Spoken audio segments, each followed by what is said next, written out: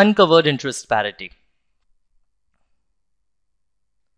I'm sitting in India and I face the interest rate of RI, say 10%.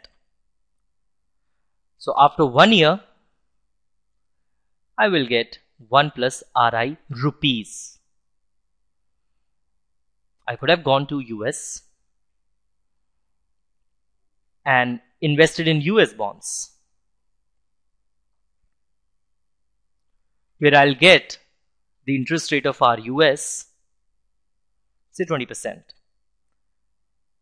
What is the exchange rate between US and India? E is equal to rupees 50 per dollar.